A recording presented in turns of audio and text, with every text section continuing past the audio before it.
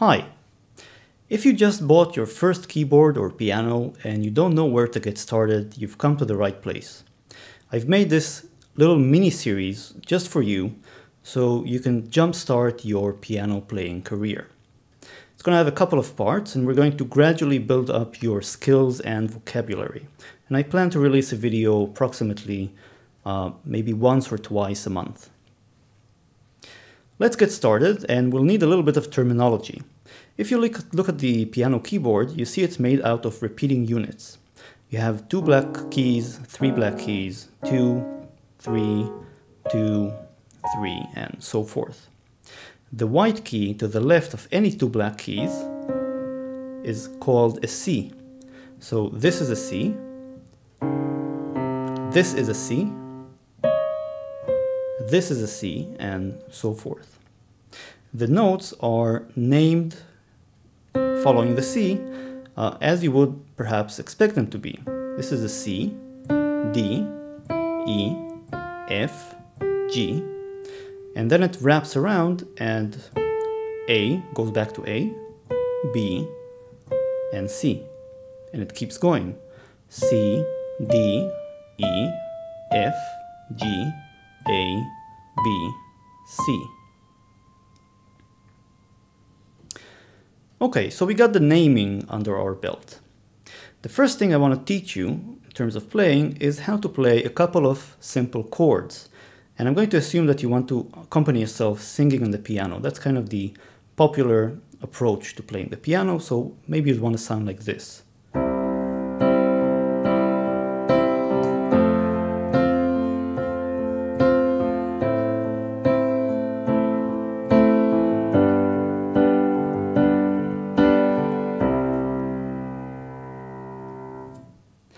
I'm going to teach you 4 chords, which will be C major, F major, G major, and A minor.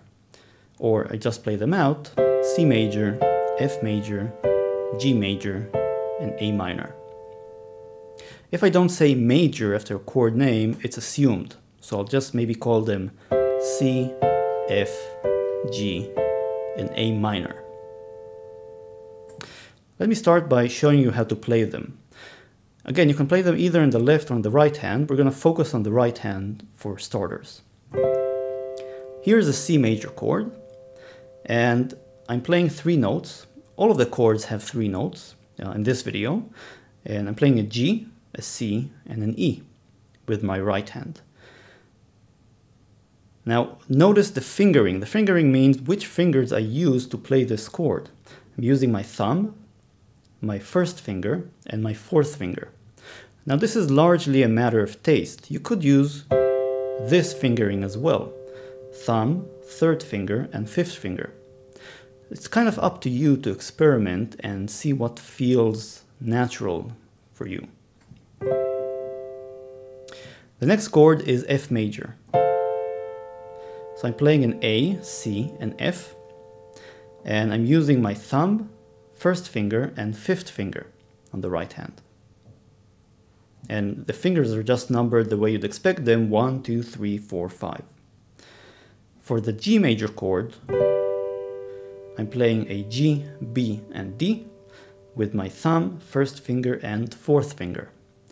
And finally, for A minor, I'm playing an A, C, and E with thumb, 1st finger, and 4th finger. Again, experiment. You might find it more convenient to use your thumb, 3rd finger, and 5th finger to play some of these voicings. Now, what about your left hand? So the left hand is going to play the bass note. And the bass note is simply going to be the name of the chord, the note that corresponds to the name of the chord. So for a C major chord in the right hand, you're going to play a C note in the left hand. For an F, you'd play an F note in the left hand. For an A minor, you'd play an A in the left hand. And for a G major, you'd play a G, the note G, in your left hand. It doesn't really matter how you finger these. You can just even use one finger if it's more convenient for you. So you can just jump around. But it's more convenient a little bit to put all of your 5 fingers like this, such that your thumb rests on the C, and then you can press the C with your thumb, the F with your pinky, with your fifth finger, the A with your third, and G with your fourth finger. So you don't have to jump around. Your hand just rests evenly on one spot. So now you have 4 chords under your belt, and you can first of all start by experimenting with different combinations. So let's see, you can start with a C, going to an F, going to an A minor, going to a G.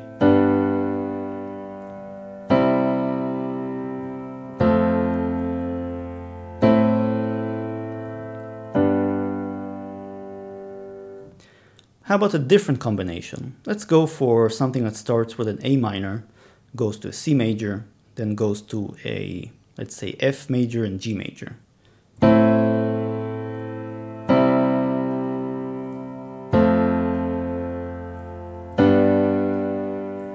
A minor, C major, F major, G major.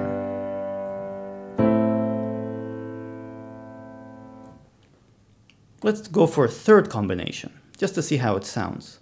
Let's do an F major to a C major, to a G major to an A minor.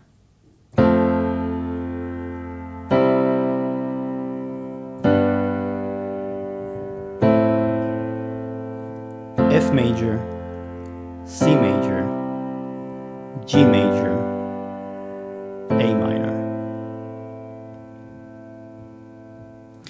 Now, a great number of popular songs have been written using just these 4 chords.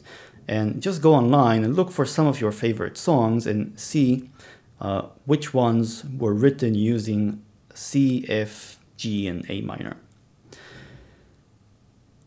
Now, one more thing before we conclude for today, and that is basically what you can do to add some motion and interest to your playing is once you've hit a chord, just repeat it at constant intervals. So I'm going to play it, and then hopefully that will give you an idea of what I mean. And I'll play, let's say, a C major to an F major to a C major to an F major and so forth.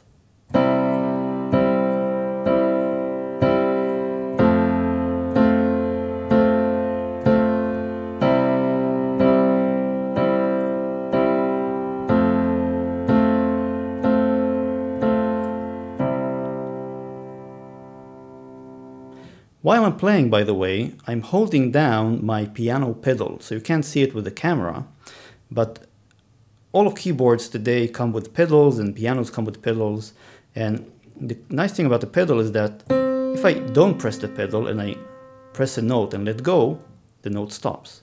But if I hold down the pedal and I press the note and I leave it, it keeps on ringing.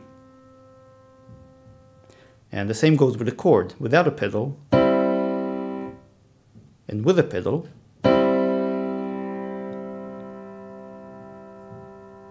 so the idea is to hold down the pedal for as long as you're on a particular chord. When you switch between chords, be sure to depress the pedal so the previous chord doesn't keep on ringing when you switch to the new chord.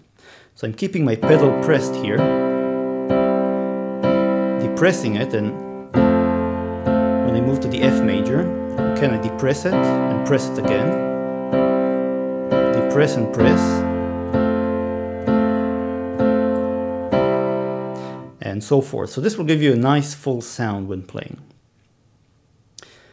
And of course, the sort of quintessential song that you probably want to check out for these 4 chords is Imagine by John Lennon. Do go ahead and have a look. And in the next lesson, I'm going to show you 4 different ways, interesting ways, in which you can make your playing sound more interesting. So not just push down the chords, but make it sound more mature, complex, and sophisticated. That's it. I hope you've learned something interesting. Welcome to your first lesson for playing the piano. I hope you'll have many more and enjoy your path, and I'll see you next time.